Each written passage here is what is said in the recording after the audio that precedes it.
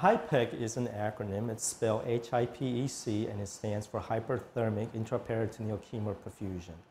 HIPEC is really a part of a two-part surgery in which it is combined with cytoreductive surgery. This treatment is really used for patients who have advanced spread of tumor, and the spread of the disease is isolated to the belly.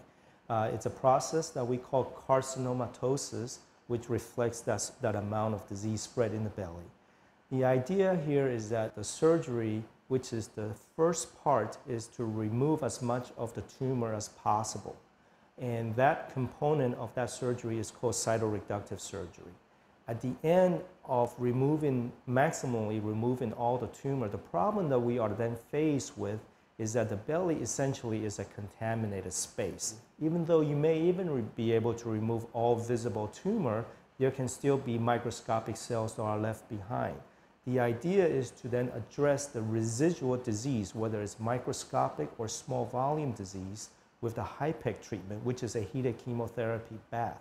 And it then treats all the surfaces that may have potentially residual tumor cells or small tumor nodules, to then treat the amount of residual disease in these patients.